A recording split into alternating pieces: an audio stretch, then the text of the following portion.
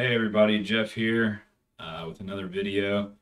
I wanted to review a part that I picked up for the SLC. I've been working on the controls, the dash controls, and building an HMI screen that's going to fit nicely on a Android, um, the Android Auto head unit that I'm building.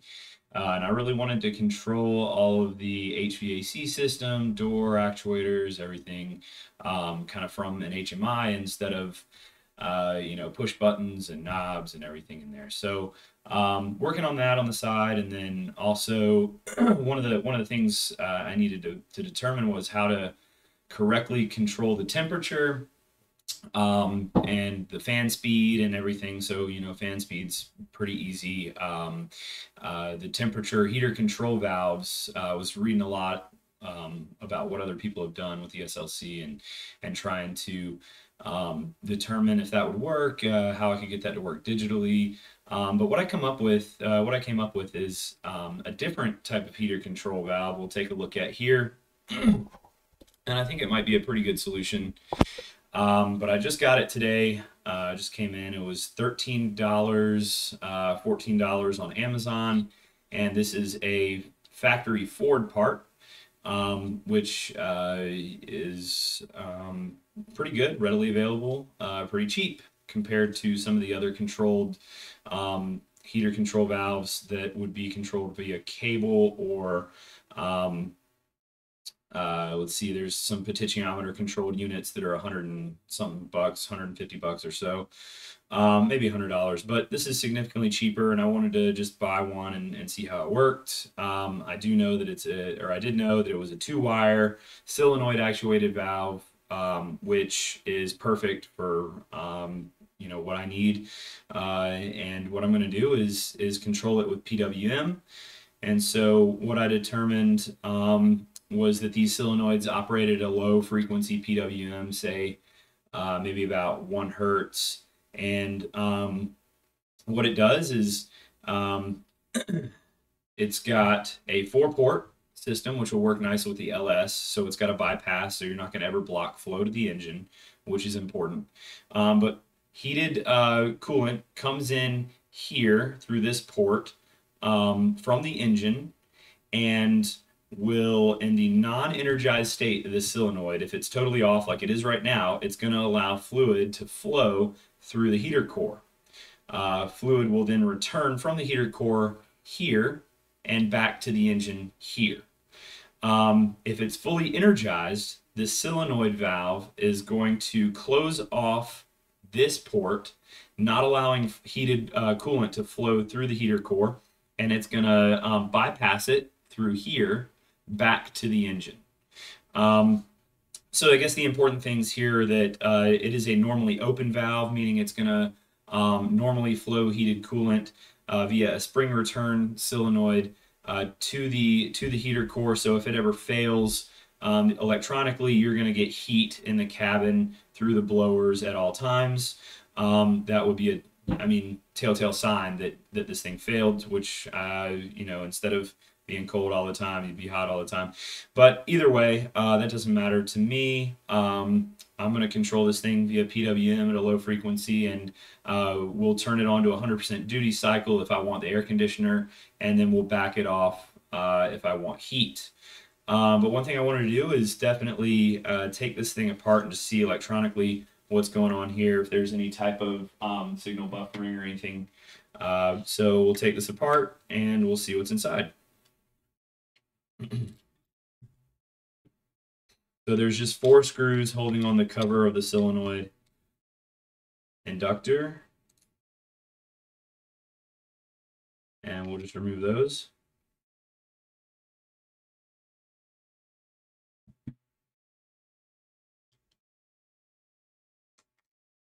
And we'll see how this thing comes apart. Oh, pretty easy there.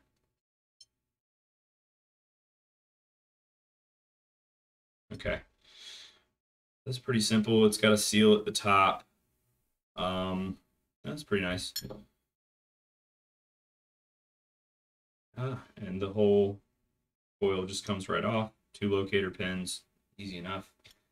And it's got a capacitor here, which is good, but it does not have a diode.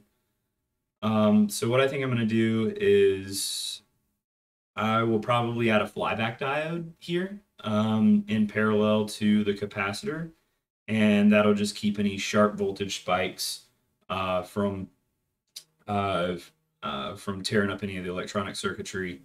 When you quickly disconnect an inductive load from a relay or something, at 12 volts, it could probably spike to like 900 volts with the energy stored in the actual coil itself. Needs to be dissipated. So a flyback diode is a diode that keeps that energy circulating through the coil until it dies down. Pretty simple. So yeah, this thing is pretty simple there. Plenty of room in there to add that flyback diode too, so that's really nice. And it's just a spring return valve. Well sealed, it looks like. Nice fat O-rings. So it's got a sealing surface there, and the rubber O-ring here is going to seal up to that. So when this thing is spring returned and open, it looks like fluid comes in here and travels in the upwards direction here, and then through the cavity and then out this port. So when the coil is energized, it's going to press this into the down position and seal everything up. It just has a little bit of a diaphragm seal here. Yeah, it's pretty easy. We'll put this thing back together and maybe test it out with a little PWM controller that I have controlled from the computer. I won't need the flyback diode on it for that since I already have one on the setup.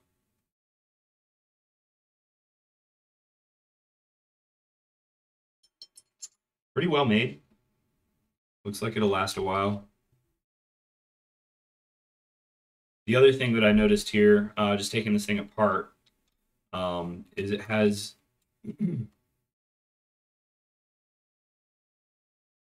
a weep built into it right here, meaning if that seal goes bad, it's going to drip water through the weep here, and you'll have just kind of like a water pump. You know that the seal is bad and it's time to replace the valve.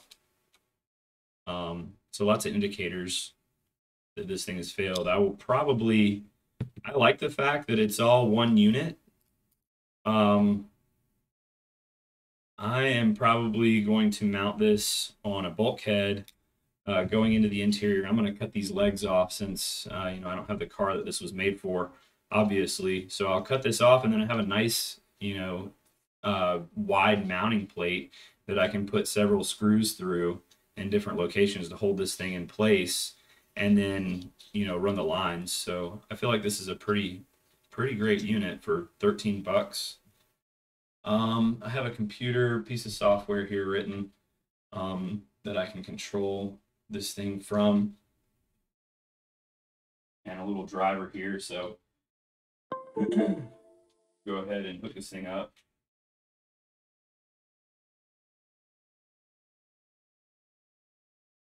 We'll set that there.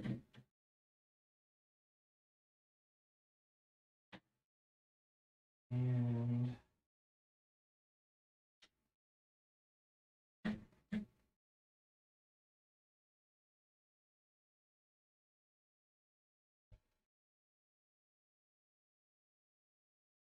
turn on the power supply.